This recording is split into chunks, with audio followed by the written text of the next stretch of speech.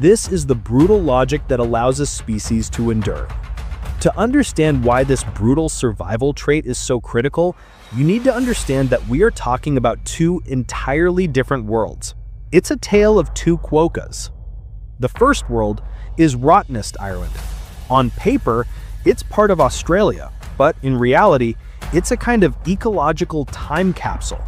Separated from the mainland over 7,000 years ago by rising sea levels, it was isolated from the predators that would later dominate the continent.